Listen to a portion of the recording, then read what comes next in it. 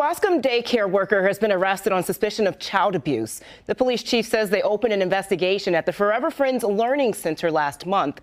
Police referred 2 counts of physical abuse of a child to the district attorney's office for charges. 2 separate victims in this case. We have spoke with many more people.